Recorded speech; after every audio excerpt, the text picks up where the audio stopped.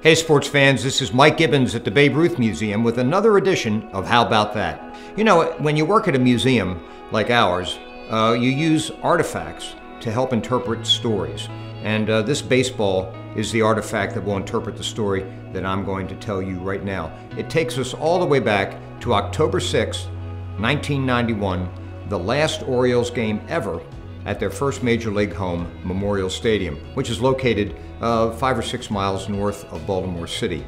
In that game, the Orioles were not very good that year. As a matter of fact, they were a pretty bad baseball team.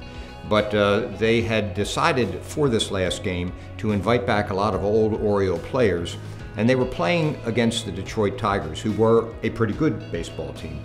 The game was not going our way. It was a sold-out crowd, and we went into the top of the ninth inning with the Tigers leading 7-1. They brought in old Oriole veteran pitcher Mike Flanagan. So he got the first 2 Tiger outs and then faced Travis Fryman.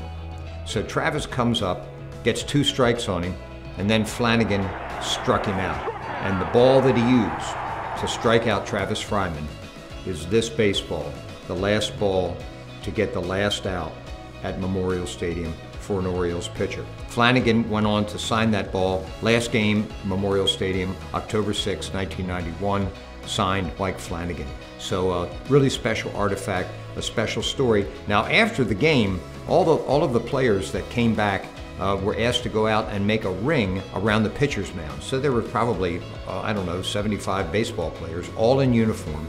And the crowd went crazy as they introduced each of these guys. We made a 360-degree shot, a photograph of that scene from the pitcher's mound with a friend of ours, professional photographer named Mort Tatter. And that occurred 30 years ago, which is just remarkable, especially if you lived through that moment. Thank you, Mike Flanagan, and we'll always remember Memorial Stadium, and that's another edition of How About That?